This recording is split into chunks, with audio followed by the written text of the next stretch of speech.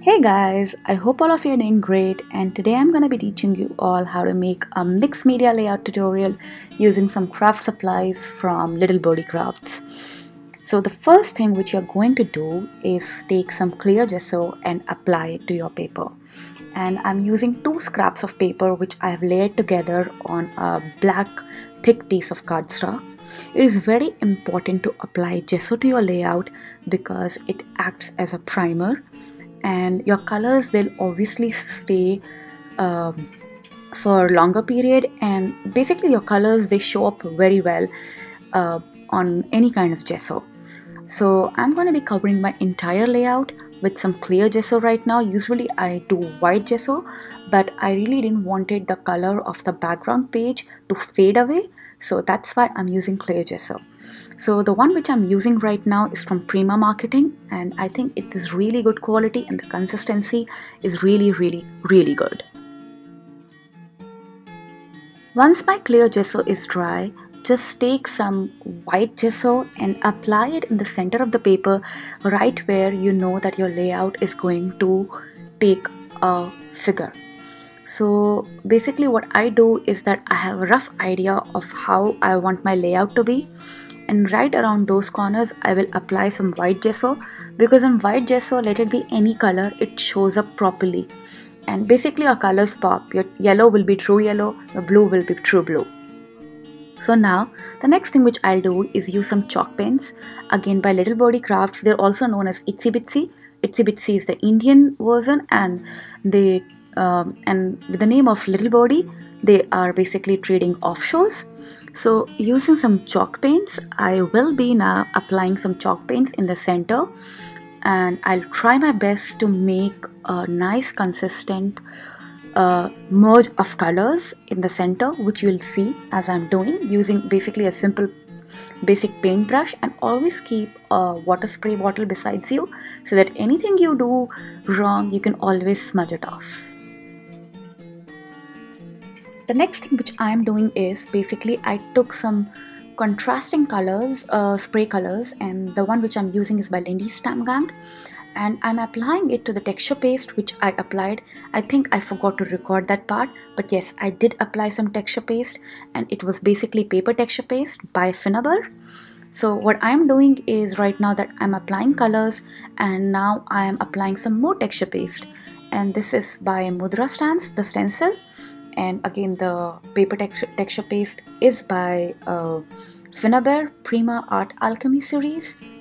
So once my texture paste is dry, basically it is semi-dry, not even dry, I'm gonna add some embossing powder to it, and I will emboss some beautiful colors on my layout. And this is a really nice technique because in this you don't have to use the watermark pad, which creates a lot of fuss.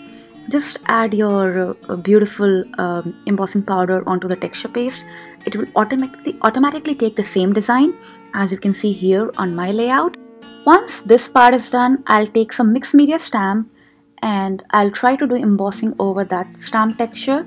So this stamp is from Prima Marketing, and I'm using my Versamark fine ink. And to the same texture, I will be applying some embossing powder in another contrasting colors, and I'm absolutely in love with the results. I really love adding embossing powders to my layout, as you can see, and I talk about it all the time. So my camera didn't shoot a little part of this video, and that's the reason you will be seeing a difference in the layout. So what I did during this time is basically I took some black paint and some white paints and I added splatter of it all around the page. That makes a huge difference. Now using your 3D gloss gel, apply it at different places in the page, and after that we're gonna put some art stones on top of it, and that will give you a beautiful texture and a very beautiful look.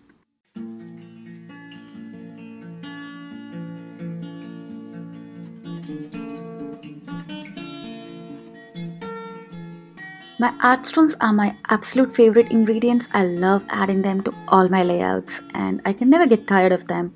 I think they add beautiful dimensional effect to any layout, and they can transform the beauty of it within a second. Now I'm adding some more colors, and I'm using Lindy's shaker because I just got them and I was really excited to use them. and they make beautiful colors. Like, look at the colors and the textures, they look absolutely gorgeous. So I will be adding some shaker colors all around the page, and once I'm satisfied with it, I'm gonna start layering my layout with some images and some embellishments. So as you can see, the way I do it is that I keep on adding color, I keep on adding stuff till the time I'm completely satisfied with it. I mean, eventually with mixed media, there will be a stage when you will be satisfied with your results.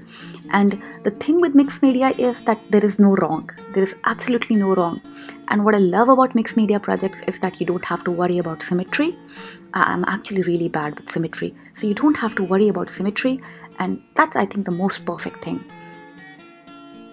So 90% of the embellishments which you see on my layout are from Little Birdie Crafts, and they have a retail store called itsybitsy.in and a wholesaler store which is called Little Birdie Crafts, and both the stores are basically linked below, and most of the products which I'm using here, they are linked below. You have to check out the website. I mean, it's amazing. They can be the next thing. The only, I mean, they're just waiting they're just waiting to be discovered. And once people know about this company, it's gonna create a revolution. The products are amazing. Each and every embellishment is fabulous. The flowers, I just want to have all of them. So hats off to the team. So I'll keep on layering my layout till the point I'm satisfied. I add a lot of layers, I add a lot of die cuts to everything which I do here. One thing which I want to point out is that don't get intimidated by my supplies. I have been collecting these from over years. Trust me, it's my 8th year since I have been crafting. So I have accumulated a lot of junk. Always try to use whatever you have in your stash. These wood log pieces and that wood slice, I mean, it wasn't like, that is not something which is very conventional, right, to have in your stash, right?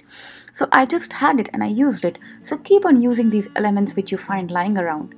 I mean, you can actually find really interesting stuff on streets sometime, and I'm not kidding. And it's not funny, like I actually found some good nuts and bolts on streets for my mixed media.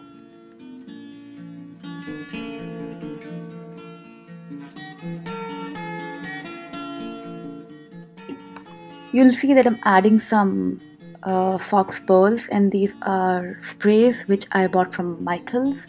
And I have these bunch of sprays which I always keep on my desk. So basically they act as good fillers with my layouts. And in the end, you'll see that I am adding some gauze. And I don't know whether I've talked about this before, but I generally never stick my pictures. I always use a hinge clip so that I always have power to basically change my pictures whenever I want. So as you remember, in the beginning I was using this yellow picture, like a yellow backgroundish picture, and now I'm using a purple picture because I felt this one goes better with the layout. So always remember these small tips, and they will actually help you a lot. In the end, you'll see me that I'm adding some black outlining, and I really like this technique. I've learned, like I've seen Jaya Raghuvanshi doing this, and I just absolutely love the results.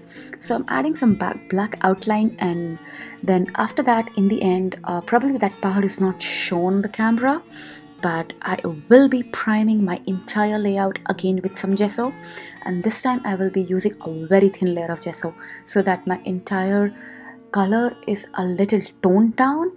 I really didn't like the fact that my colors were popping up a lot, so I just took some gesso, and using brush, and sometimes even you can use your fingers, I'm going to tone it down a little.